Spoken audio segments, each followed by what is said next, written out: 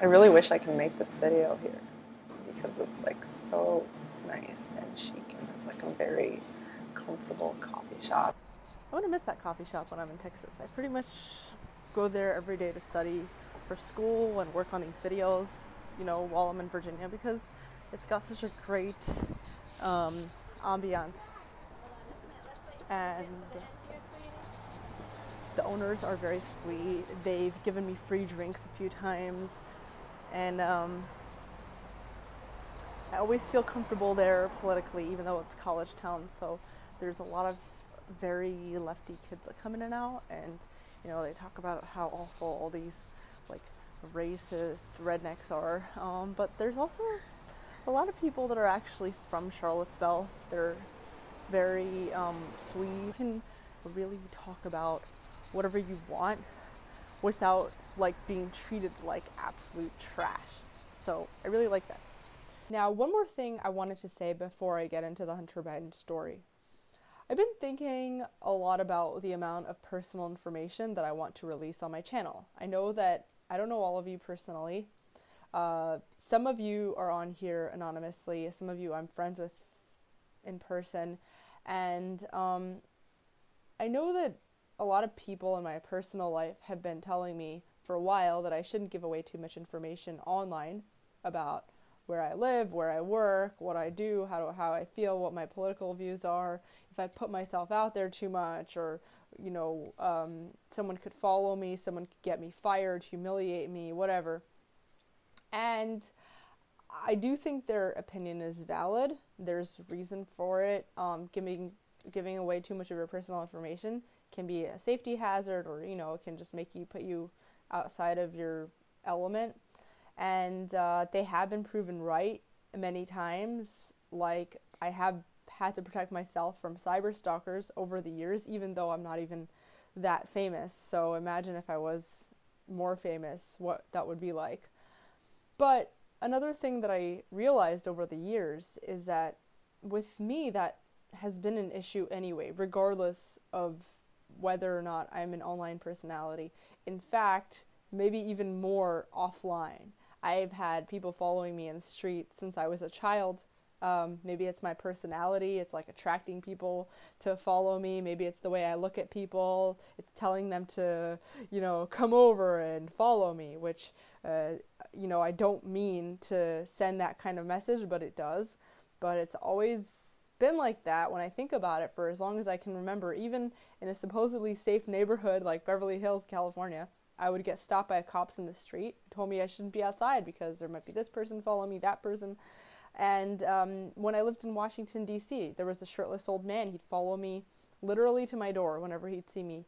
Even here in rural Virginia, the other day I was on a walk, and this also shirtless man was following me around in his truck until I walked into a shopping center, and then security literally had to escort him out.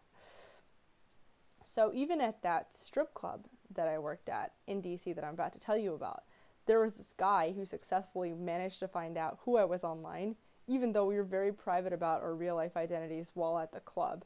So this problem of people following me, it's always going to be there. So I figure, and I've decided, instead of constantly running away from it and seeing it as a problem that I have to run away from and spend all my life and energy and time and paranoia just running away from, I might as well start enjoying the benefits, because there are a lot of benefits.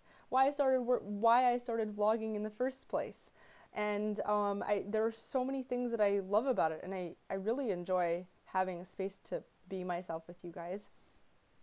I enjoy hearing your genuine feedback. I feel like I didn't really have that as a child because I grew up in such a private and isolated religious community, so it feels good to like let it all out and be myself in public.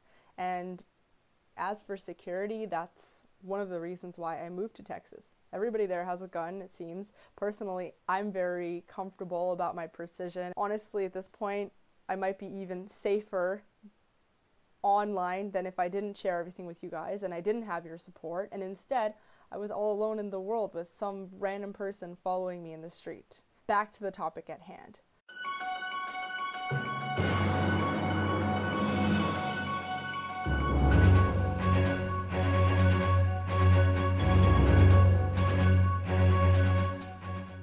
remember that video I made about that time that I briefly worked at a strip club in Washington, D.C., that really shady strip club that tried to coerce me into dancing when I was only there to be a waitress? So go ahead and check out that video if you haven't already. They had a ton of other shady stuff going on at that club that I'm not even sure if I mentioned in that video. There were underage strippers who pretended to be 18, and there was a lot of stealing, pickpocketing going on in there, a lot of drugs. It was known, it was widely known by the people who were there. Everybody was doing drugs and pickpocketing from patrons. But anyway, it turns out that Hunter Biden, Joe Biden's son, used to go to that same club frequently. He was also apparently super into blondes and brunettes. That was like some side note. That, according to some of the people who worked there, Hunter was seen smoking crack in the VIP rooms at Archibald's, a strip club about 3 blocks away from the White House and right across the street from the St. Regis Hotel, where he used to stay often. So that story seems to have already exploded in the media, as everybody's suddenly concerned with Hunter Biden's personal life since his father began running for president. I don't even care about the Hunter Biden smoking crack part, even though that's the title of this story, because the truth is that everybody in DC smokes crack. Everybody in DC is a raging alcoholic and drug addict. If you lived in DC, you know what I mean. That's nothing new, especially the people who go to this club, the people who work at this club. The most interesting part to me is that the story became so explosive in the media that it led to this strip club shutting down because they weren't getting business. And I am so happy about that. I'm so happy about that. I'm celebrating. That club was awful.